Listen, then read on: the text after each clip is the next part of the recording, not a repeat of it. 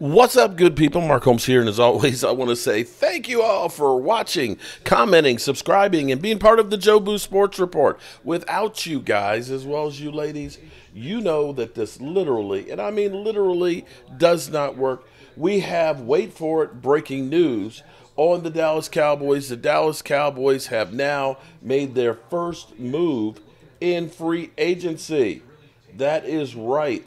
They have now made their first signing of the 2024 season. We have re signed, wait for it, Trent Sieg, the long snapper.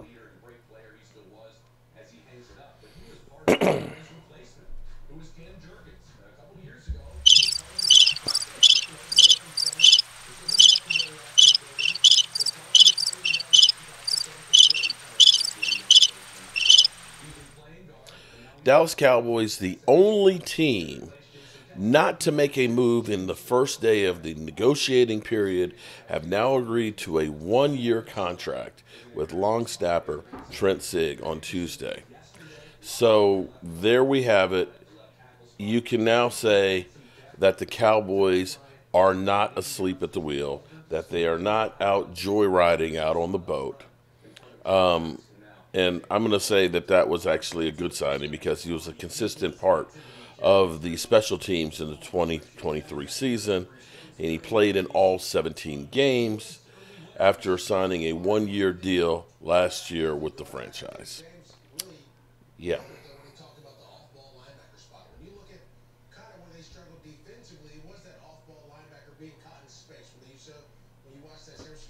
That's all I got. Sorry. That's all we got. We have signed a long snapper.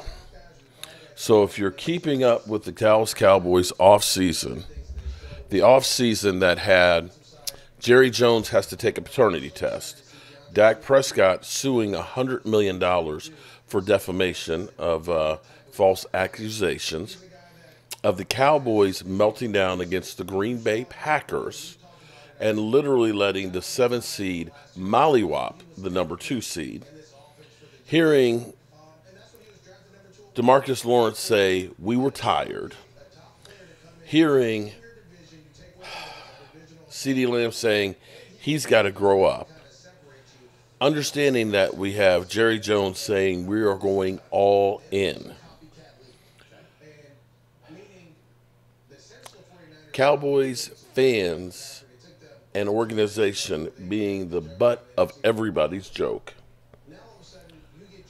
The Cowboys literally admitting that they've got holes in their roster, being the most valuable franchise in the NFL, worth more than $2 billion next to the next guy. That those guys, that those Dallas Cowboys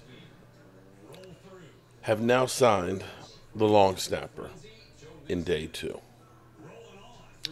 I'm Mark Holmes, and well, we'll bring you those moves that the Cowboys are making because we them boys. And I'll see you soon.